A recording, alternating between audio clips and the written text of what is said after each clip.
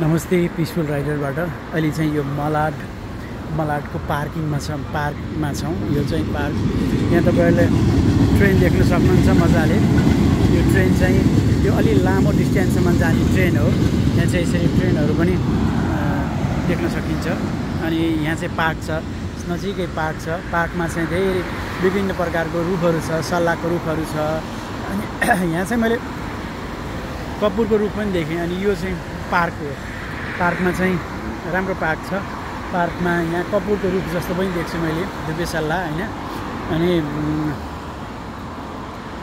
यो यहाँ तपाईहरुले यो पार्कमा चाहिँ यस्तो राम्रो पार्क छ। यहाँ चाहिँ कस्तो भनेपछि मेन सिटीको बीचमा पनि राम्रो पार्कहरु बच्चाहरुलाई खेल्नको लागि अनि घुम्नको लागि अनि यसो टाइम सकिसकेपछि या टाइम हुन्छ नि फ्री टाइममा आएर बस्ने ठाउँ अनि चराचुरुङ्गीहरु पनि छ।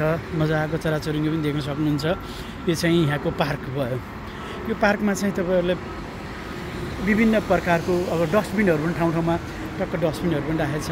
अनि ठुल्ठुलो रुखहरु पनि छ, जो रुखले गर्दाखेरि तपाईलाई ग्रिनरीको लागि चाहिँ असाध्यै राम्रो छ। यहाँ चाहिँ उतापट्टि पनि बाटो छ, उतापट्टि पनि मेन बाटो छ, ट्रेनहरु चल्छ। अनि यतापट्टि देख्न सक्नुहुन्छ तपाईहरुले यो चराचुरुङ्गीहरु मजाले खेलेछ, बसेछ।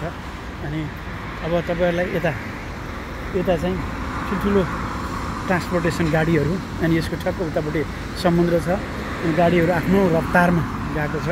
यो चाहिँ तपाईको यो साइडमा चाहिँ बाटो भयो, यो साइडमा चाहिँ तपाईहरुले यो रुखहरु अनि सबै चीजहरु यहाँ देखिन्छ। त्यसले गर्दाखेरि यहाँ फोटो खिच्नको लागि राम्रो छ।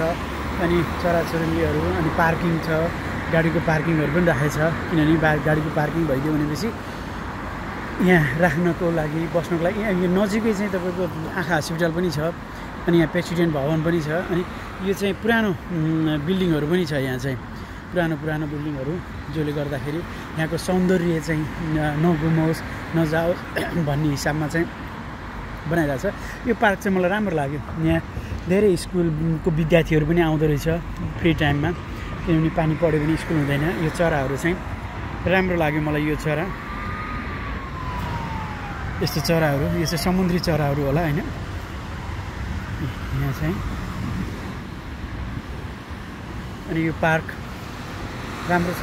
पुलिस आइरहेको छ। अनि यहाँ चाहिँ फोटो खिच्नको लागि चाहिँ धेरै राम्रो ठाउँ छ।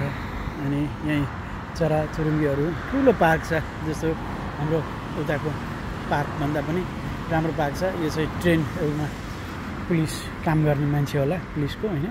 अनि त्यो तरिकाको अनि यहाँ चाहिँ यस्तो छ। अनि बस्नको लागि पनि राम्रो काठको बनाएको छ, देख्न सक्नुहुन्छ। यहाँ बस्नको लागि अनि यो काठको भयो भनेपछि चाहिँ के हुन्छ भने सजिलो। यहाँ त्यो तपाईहरुले देख्न सक्नुहुन्छ। यो पार्कहरु अनि चराहरु बसेछ राम्ररी। अनि चराहरु पनि खेल्ने ठाउँ, समुद्रबाट गरी भनौँ समुद्रबाट मिछ्याट लाग्यो भनेपछि यहाँ अनि मान्छेहरूलाई पनि मिछ्याट लाग्यो भनेपछि घुम्नको लागि ग्रिनरी देख्न सक्नुहुन्छ तपाईहरुले। अनि यहाँ पनि मजाको ग्रिनरी चीजहरु देख्नुहुन्छ। रुखहरु यहाँ चाहिँ रुखलाई चाहिँ असाध्यै माया गर्दो रहेछ। रुखहरु राख्ने भनौँ, रुखलाई बचाउने। अनि त्यो भयो भने भोलि भविष्यमा पनि केही बनाउनको लागि, केही गर्नको लागि भनौँ अब रुख भयो भनेपछि अब राम्रो भयो नि। यसले अक्सिजन दिन्छ, कार्बन लिन्छ।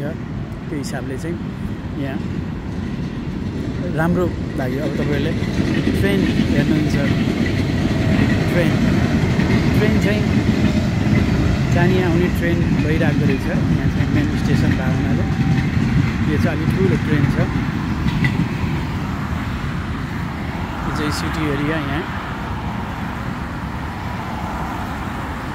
यहाँ पोर्टहरु पनि अब समुद्रको भयो भनेपछि पोर्टहरु पनि भयो। अनि समुद्रको उता भनौँ अब जानको लागि यताउता समुद्रबाट घुमेर अनि समुद्रबाट जानलाई सजिलो पनि भयो। ल अब यो चाहिँ तपाईले हामीले नेपालमा पनि देख्छौँ यस्तो फुलहरु। यहाँ चाहिँ कति मजाले बनाएको, कति मजाले राखेको यो पार्कमा। अब यहाँ फोहोर छैन, यस्तै बालेन जस्तै धेरै मान्छेहरु हुनुपर्छ जस्तो लाग्छ मलाई। यहाँबाट पनि हामीले युरोपबाट पनि सिक्नुपर्छ। जस्तो लाग्छ मलाई। अब सबैजनाले भिडियो हेरेर अनि फोहोर नगरौँ भन्न मन लाग्छ मलाई। यस्तो राम्रो निट एन्ड क्लिन सिटी छ यहाँ। त्यस्तै निट एन्ड क्लिन सिटी चाहिँ हाम्रो नेपालमा पनि होस् भन्न चाहन्छौँ सबैजनाले। सबैले हातेमालो गरेर सबैले आफूले राम्रो गरे भने राम्रो हुन्छ जस्तो लाग्छ मलाई। यो चाहिँ पार्क भयो है। अहिले पार्कमा हामी आएको छौँ अनि पार्कमा यो गाडी पार्किङ गर्ने ठाउँ भयो पार्कको। अनि त्यसपछि हामी पार्क यता पनि पार्क छ, यहाँ पनि बस्न मिल्छ। यहाँ चाहिँ ठाउँ पार्कै पार्क लाग्यो। गार्डनिङहरू राम्ररी गरेको अनि यसरी पनि हामीले सिक्नुपर्छ जस्तो लाग्छ मलाई।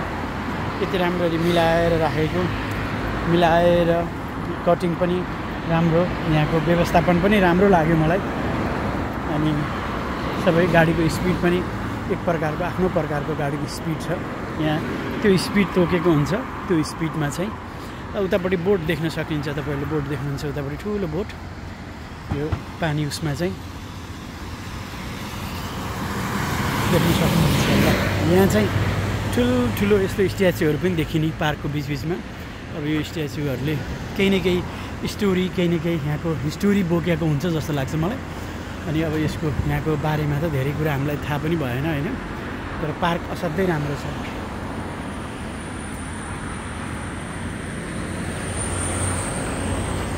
ठुलो राम्रो बसहरू ठुलो देख्न सक्नुहुन्छ।